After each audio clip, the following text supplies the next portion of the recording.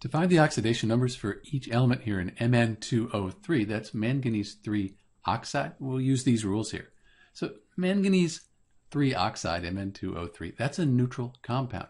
It's neutral because there's not a plus or minus like you'd see with an ion. So all the oxidation numbers, they're going to add up to 0. That'll be helpful.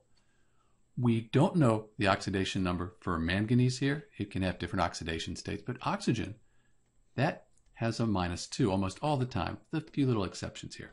So we have -2 is the oxidation number for each of these oxygens here.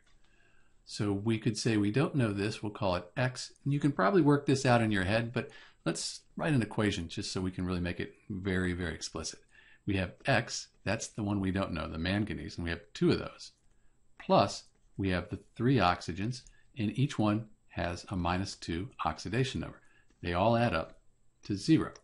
So 2x minus 6 equals 0. Subtract 6 from each side. 2x equals 6. So x, that equals 3, positive 3.